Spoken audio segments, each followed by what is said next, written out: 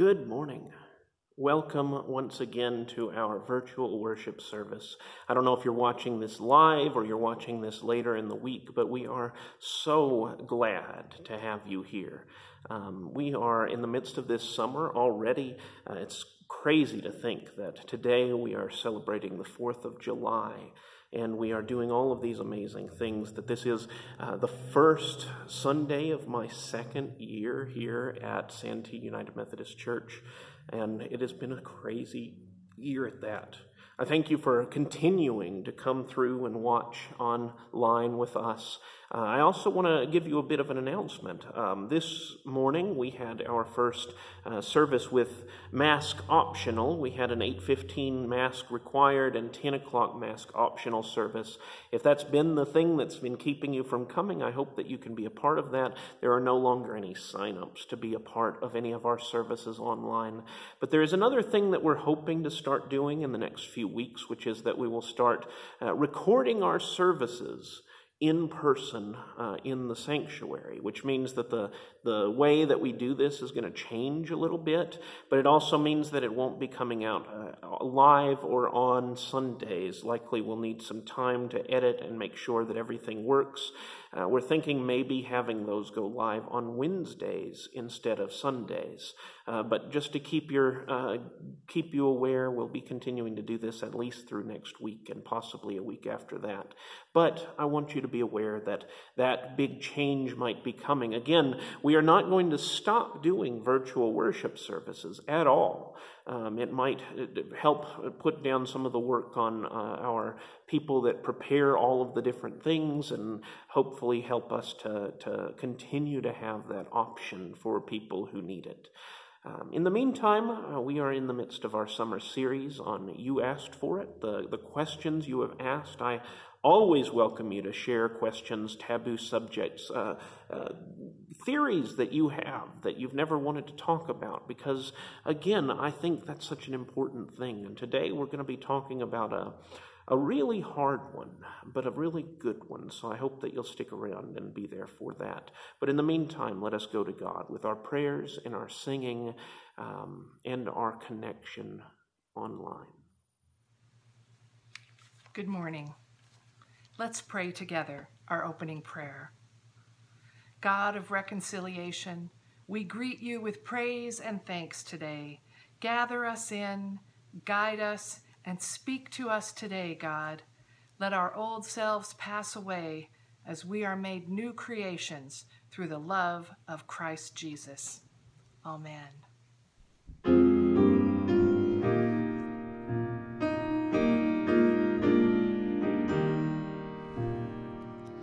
This is my song, O God of all the nations, a song of peace for lands of far and wide. This is my home, the country where my heart is. Here are my hopes, my dreams, my only shine.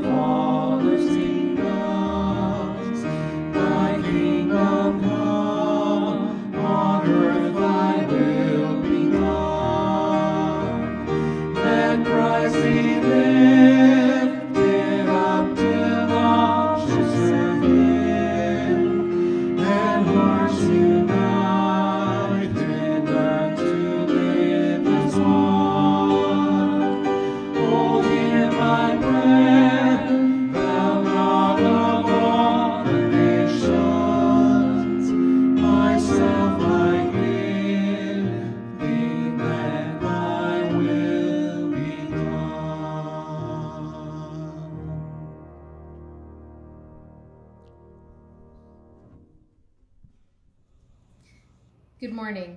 Today's scripture reading is from 2 Corinthians chapter 5, verses 14 through 20. For the love of Christ urges us on, because we are convinced that one has died for all, therefore all have died.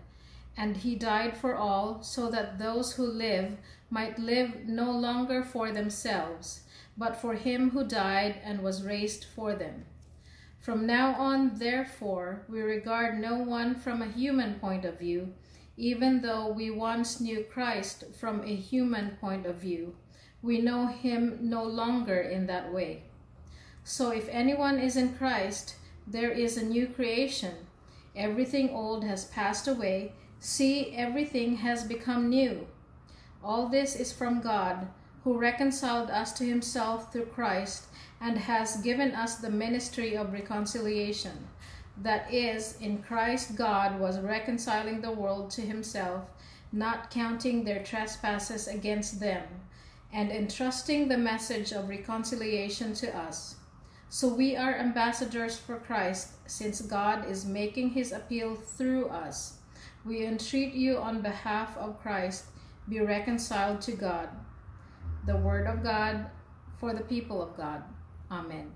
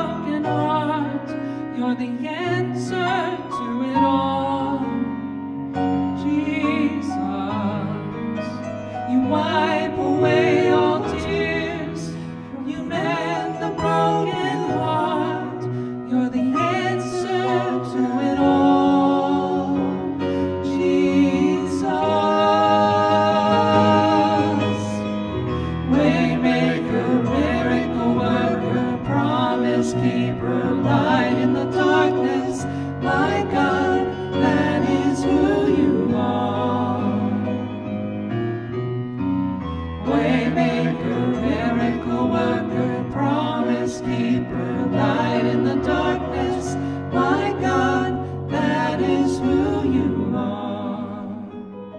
You are here, touching every life. I worship you, I worship you.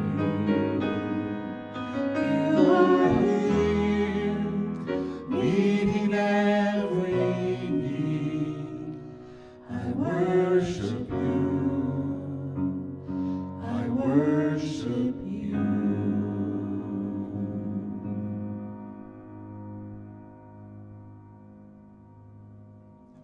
So as I said before, we are into our 4th week in our summer series. You asked for it. And it's a series that I've been asking you to ask questions you've always wanted to know the answers to. Of course, over the course of that time, perhaps I've provided, I'm hoping, some sort of answers to some questions you had, maybe questions other people had that you didn't even think to ask. Maybe I just caused you to have more questions. After all, I think that's okay too. Since I said at the beginning of this series, the whole point is not that we give easy answers, but that we have a discussion about these topics that are very difficult. But they are also universally thought about. They're very important as a result. Many of these questions don't have answers, at least not easy ones. And that's not always the point. The point is the only way to grow and perhaps discover what answers fit right with us, help us to figure out some of these things is out there, and the only way we can learn about them is by talking about what our answers are. Or maybe it'll help us come to be okay with the mystery of not knowing. But you have to start by asking. And you know as well as I do that there are times where you don't want to ask. Maybe you have a conclusion, but you're afraid that if you share it with other people, they'll tell you how horrible or heretical or terrible that solution is, or you're just plain wrong. Maybe you've been afraid to ask because it seems like everybody else already has the answers to those things.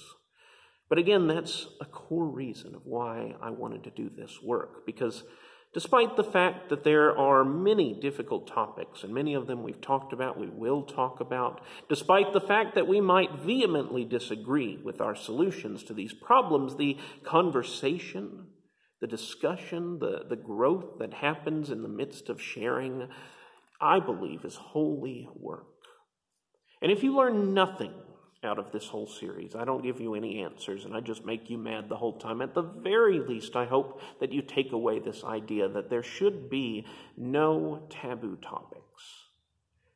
See, for me, taboo topics, questions that can't be answered or asked, they make us compartmentalize our faith. We separate ourselves from these important things, these important discussions.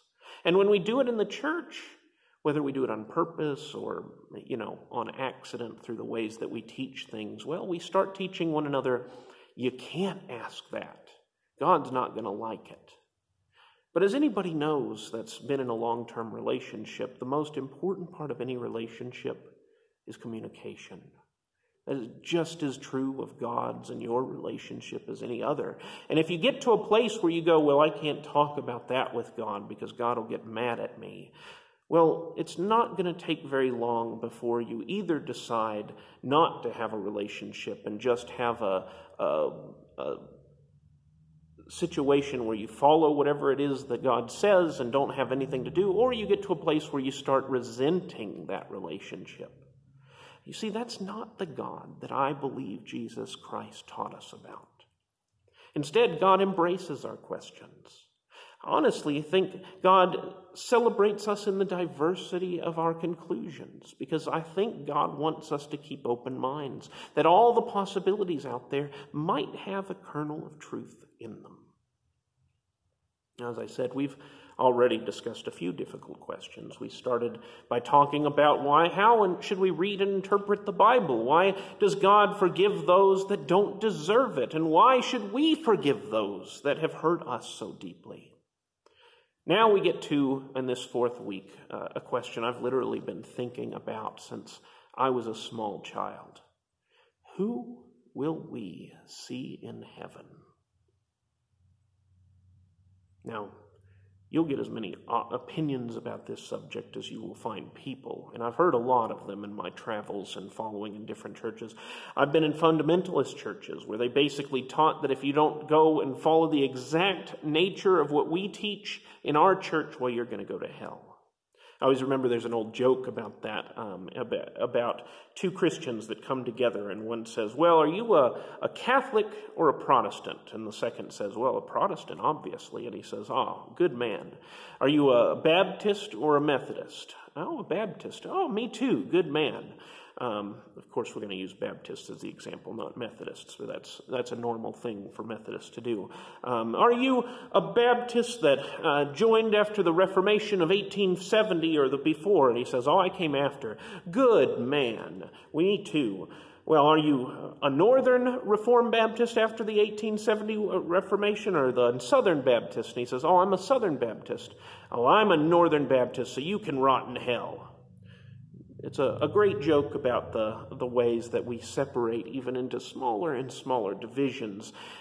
And in some churches, that is how things go. I've then been greeted with other people who say, oh, no, that's not how God works. God is a God of all Christians. But then I'm also greeted with John 14:6, where Jesus says, I am the way and the truth and the light. No one goes to the Father except through me. I imagine you've heard that verse from time to time. And many Christians then believe Jesus is the way into heaven. That if you claim Jesus as your Savior, you will receive the salvation He gives. The grace is freely given, as we discussed last week, but you have to claim it. And maybe, you know what, they might be right. Then again, I've also struggled with the more complicated sides of the question that come out of that. How long does somebody have to accept that truth? Is it however long you're alive in this world?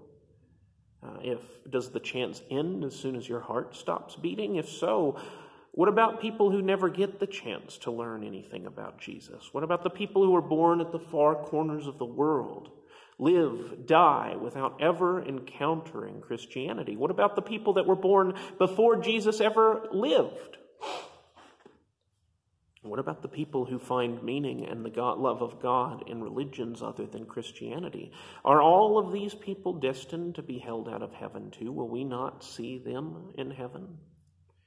In fact, the person who asked me this question for this series shared about a dear friend who was Jewish. And as they said, I can't imagine that one day I wouldn't get to see them in heaven. Then again, there might be another way that you're thinking about this question. You might not be wondering, who am I going to see in heaven? Instead, you might be asking, am I going to get into heaven? However you've thought of this question before, this is old. And when I mean old, I mean beginning of the world old. Think about the Israelites. They believed that they alone were God's chosen people, which implies all the other people were not chosen by God. And in the early days of Christianity, that caused many debates on who could and could not receive the salvation of Jesus Christ. I shared a little bit about this last week, that the Christians who had come to faith through Judaism, who likely were the ones who had literally followed and listened to Jesus himself, believed that since Jesus had spent his life following the law of the Jewish law, the law of Moses, all of his followers would need to do the same. Heck, there are still many who believe that God's salvation through Jesus Christ was only really meant for the chosen people of God. It was simply something God intended for them alone. So then when Gentiles, people who had grown up outside of Jewish culture, maybe were what are they called? Pagans. People that would have followed the Roman religions or other religions around them, begin hearing about this Son of God who loves all people, who died for our sins and wants us to live in heaven together, that they would be like, oh, I want to have some of that. Then all of these early Jewish Christians had to decide, what do we do about them? Can Gentiles be in the kingdom of God? Will Gentiles go to heaven? And make no mistake, it was hotly debated. We mainly get to hear some of these discussions in Acts. but a lot in Paul's letters. Because at the end of the day, Paul went to people who were not Jewish, to Gentiles all over, to share this message, and then some other person would go after him and tell him, well, you can't really be Christian because you're not Jewish. You need to do this. Maybe they didn't even say you need to do this. You just can't be Christians. Of course, Paul is an interesting figure in all of this because he was born and raised as a Jewish man. And more than that, his life before being an evangelist for Jesus Christ was as a Pharisee of the law of Moses. He fought with this question in particular, trying to figure out what the answer was his entire life. And while we only have a few hints of that, I think Paul was likely one of those who asked the latter question, do I deserve to be in heaven? Will I get to be there with God? And many more years later, he found his answer, or he found through the years, he found his answer in the rigorous application of the law. If I do my very best to follow God's commands, maybe, just maybe, I'll earn my place with God. Even to the point that in the early days of Christianity, he found himself defending the Jewish faith against those heretics who believed that God could have a son and his name could be Jesus. I always picture it almost like he was the hotshot lawyer from out of town who comes into this synagogue and there's these people saying, we need to all be Christians. We need to follow Jesus Christ as the Son of God. And he comes in and goes, none of that's true. Let me show you the reasons. And then afterwards, he kind of kicked up and went out of town. The truth is, he was personally responsible for the first martyrs of the faith. He had Stephen stoned because of his beliefs. But then Paul met Jesus on the road to Damascus. And everything changed for him because he was suddenly realized that God's love was not earned, it was given. It was to seek that love more fully that we live, that his job wasn't meant to be spent every waking moment trying to make sure you followed every single law. It was supposed to be lived loving better. Which didn't mean that he got to rest easy. Oh, I don't have to follow all those laws. That's great news. On the contrary, he now saw that the life of following Christ as a privilege and an honor, it was something of a task that we're all called to take up. That this new life seeking after Jesus, which led him through persecution at the hands of his old friends, imprisonments, and eventually death at the hands of the Roman Empire. Somehow even all of that was worth more than the life of right living he had lived before. You can feel that in the new reality throughout Paul's writings. I chose this one from his second letter to the Corinthians, not because it's unique to Paul or in all of his letters, but because in it we see him trying to get across to others just what is so important about this gospel he encountered.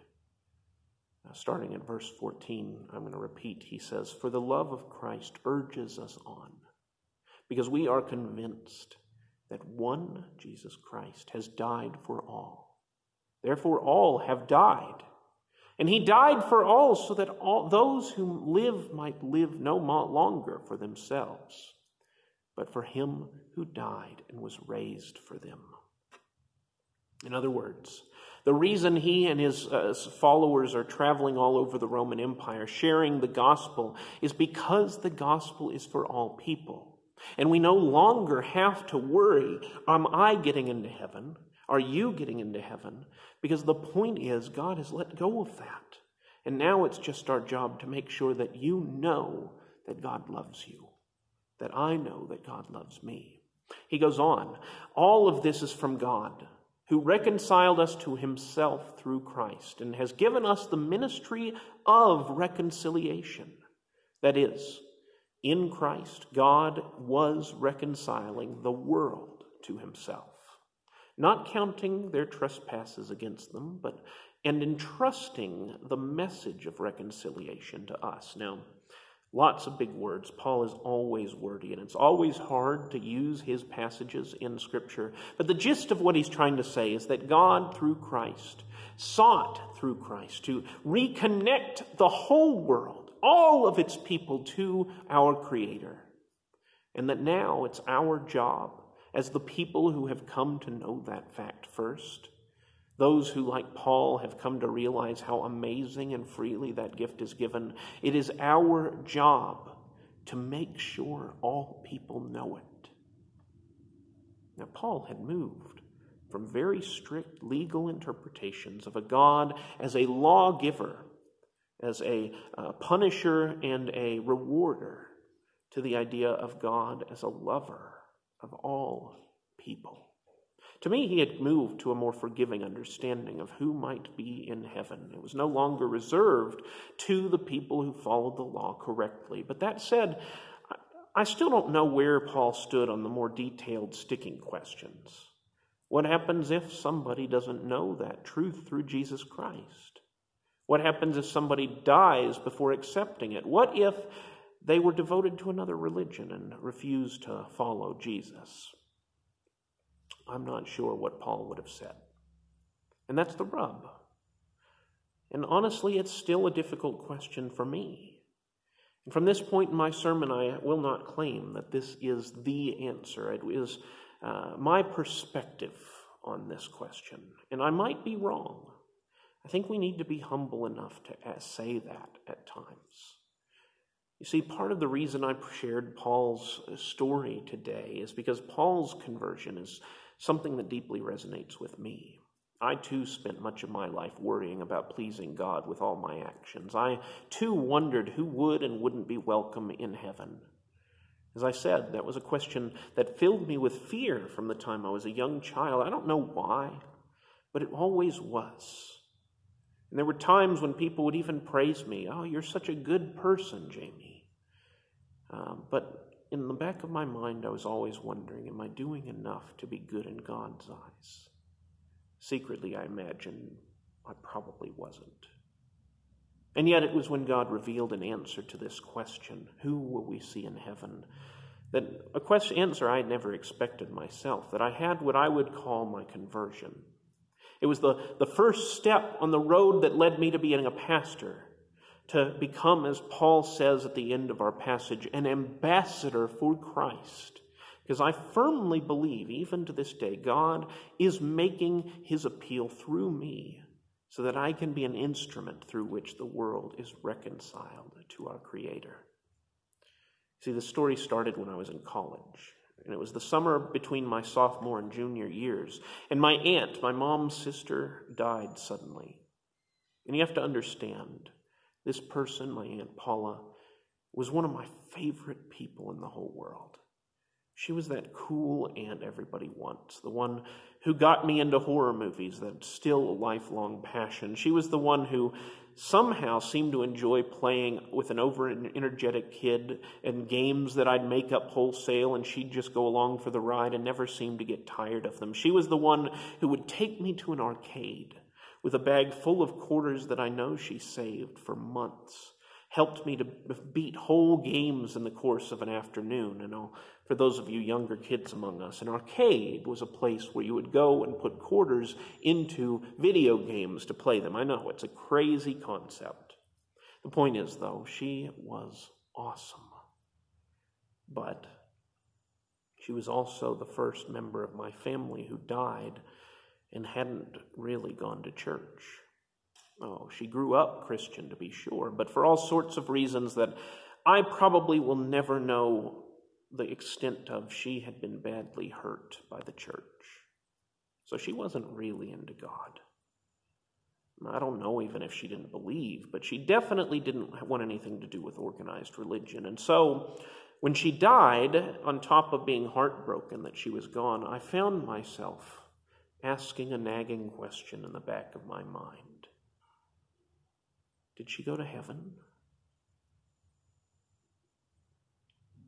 That summer ended up being really hard for a lot of reasons. Not only that my aunt died, but a few weeks after that, my last grandparent, my grandmother, my dad's mother, also died. And we ended up traveling all over the country, from St. Louis to Tennessee, to back to St. Louis, to Houston, Texas, and then from Texas all the way back up to Boston, Massachusetts, so I could go back to school. As you can imagine, driving that long, I had a lot of time for thinking and praying. I read books. And in the midst of all of it, I remember vividly that God spoke to me in a way I had never experienced. In fact, I say that still. God spoke to me, and I remember writing that in my ordination papers, and my parents kind of saying, "Are you sure you want to say that God spoke to you? That might make them think you might be a little out there." But it's true. And I realized at that moment that our love is but a mirror to the love God has for us, that the reason and way we love one another is only possible because God first loved us. And even as parents and children, or as family, or as a significant other, that love we have for people is imperfect compared to the love that God has for us. And so I realized something, that if I got to heaven one day and my aunt wasn't there, the first question I would ask God is, how do I get her here? Because it's not heaven without Aunt Paula. And the vision I received from God, the words I heard were, I'm already working on it. In fact, I sent Jesus to go get her.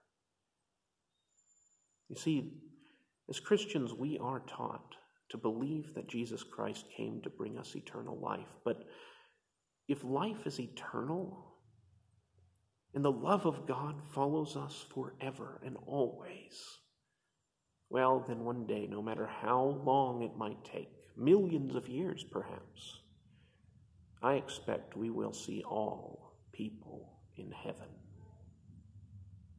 Paul says, in Christ, God was reconciling the world to us. It's not just the world that accepts God in a timely manner. It's the whole world. Now, again, I want to make something clear. I don't claim to understand the details of that. I don't know how that fits in with John 14:6, where Jesus says that Jesus is the way and the life and the truth, and only we can get to the Father through him. What does that mean about people of different faiths? What does that mean about people of no faiths? But what I do know beyond a doubt is this. God's love transcends death. It transcends time, and we're even told it descended into hell. We're also told that God is like a parent who joyfully welcomes the prodigal son home. And as much as at times we can and likely will run from God, God never stops chasing after us. So in some way, I perhaps will never fully understand. I know beyond a shadow of doubt, more than anything I know, that as somebody said at one of the ordination retreats I went to, someday, by the grace of God, hell will be empty because we'll all be in heaven together. Now, what does that mean? More than anything, it means that it changes how I live. Because as I said last week, it means that we are all beloved. That we are all worthy, that there is not anyone that we can write off as too far gone. That instead of being gatekeepers or law followers, our job as Christians is to be ambassadors of a new creation, a new kingdom.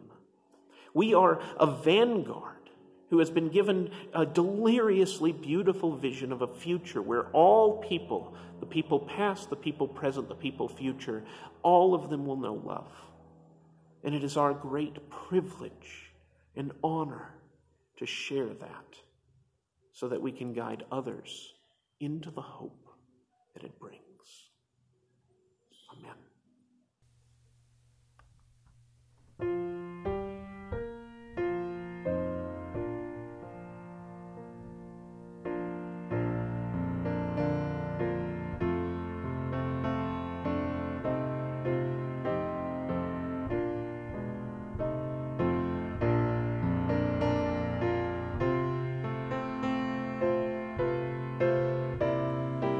Let's pray. God of reconciliation, we are a people who have experienced joy and sorrow this week. We pray to you today as a community of faith. We lift those prayers to you now, Lord, and say, "Hear our prayers, hold us and console us." God, we pray for our church today.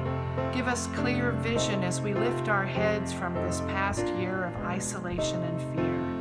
Give us hearts to listen to each other, to our community, and to our world as we determine our direction and next steps. God, we pray for our country today. Let this be a time of new beginnings, of reconciliation, growth, and peace. We pray for our leaders. Give them wisdom, courage, and patience. We pray for all those who have come before, who believed in the idea of this country we call America, and who worked to build it and strengthen it. As a country in need of healing, give us the wisdom to know what to hold on to and what to leave behind. Guide our actions, God, as we move into an uncertain future. God, you forgive us our guilt and sin, and we are made new creations. As your forgiven people, we strive to forgive others who we believe have sinned against us. Let us serve you as your ambassadors for Christ, changed and new. We pray today as your new creations, reconciled to you, God, and lifting up this prayer that Jesus taught us. Our Father, who art in heaven, hallowed be thy name. Thy kingdom come, thy will be done, on earth as it is in heaven. Give us this day our daily bread, and forgive us our trespasses, as we forgive those who trespass against us. And lead us not into temptation, but deliver us from evil. For thine is the kingdom, and the power, and the glory forever. Amen.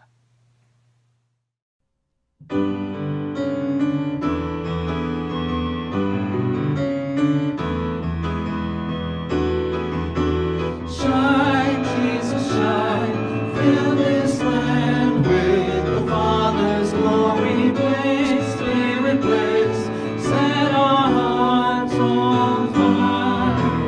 Flow, river, flow, flood the nations with grace and mercy. Send forth your word, Lord, and let them be light.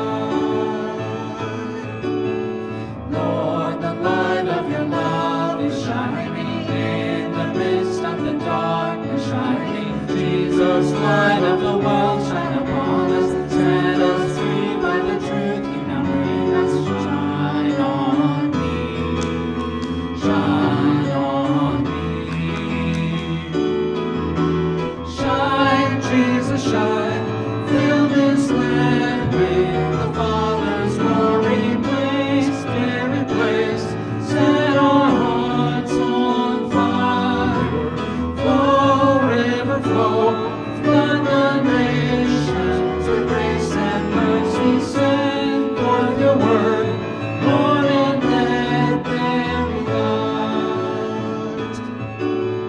Lord, I come to your awesome presence, from the shadows into your radiance. By the blood I may enter your brightness. Search me, try me, consume all my darkness. Shine on me, shine on me. Shine, Jesus, shine, fill this land with the Father's glory. Blaze, Spirit, blaze, set our hearts on fire. Flow, river, flow, flood the nations with grace and mercy. Send forth your word, Lord, and let there be light. As we gaze on your kingly brightness, so our faces display your light. Ever changing from glory to glory, mirror near, may our lives tell your story. Shine on me, shine on me. Shine, Jesus, shine, fill this land with the Father's glory. Blaze, Spirit, blaze, set our hearts on fire. Flow, river, flow, flood the nations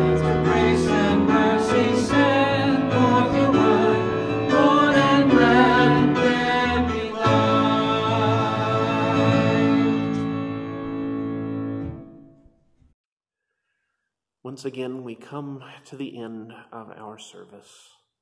I am so grateful that we have had this time to be together. I'm so grateful that you listened in patience my call story today. I didn't know that I was expecting to do that originally, but it's so important to me. This is the point at which I knew that I needed to be a pastor, to be an ambassador to this wonderful good news. After I heard it, I remember thinking to myself, why didn't anybody teach me?